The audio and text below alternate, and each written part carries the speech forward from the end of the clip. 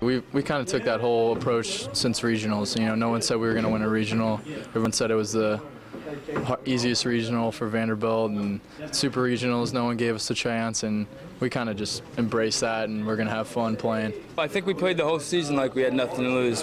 A lot of us are seniors. We were hard-working individuals that just wanted to come out here and play, and I don't think we get too result-oriented. We kind of stay in the moment, focus on the process.